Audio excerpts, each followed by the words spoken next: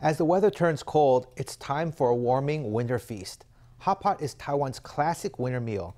Many people love a spicy Sichuan-style hot pot to warm up. But there are always new variations.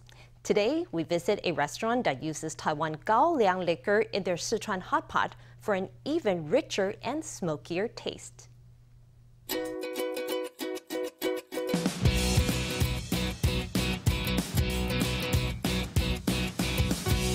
This spicy hot pot has flame shooting out of it. The chef added kaoliang liquor to the pot. Dip a slice of beef in to absorb the fiery juice and enjoy the alcoholic kick in the aftertaste. When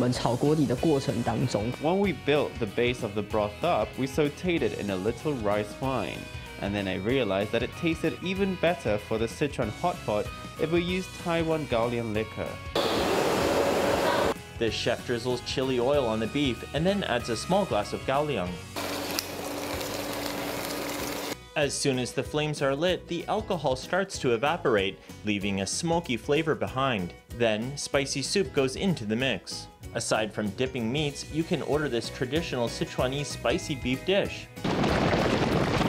The pickled beef is super soft. There's also fried beef with a crunchy outer skin. After 5 or 10 minutes bubbling in the pot, it's full of many rich flavors. The spicy beef is first pickled to soften it, then we add chili flakes. After your hot pot, you can dip Japanese udon noodles into this spicy Sichuan sauce.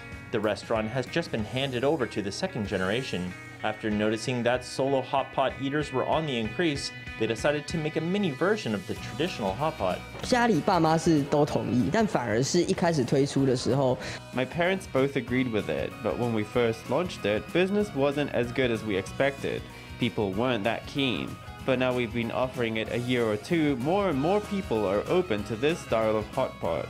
With these variations at play, hot pot lovers are sure to find something new to whet their appetite.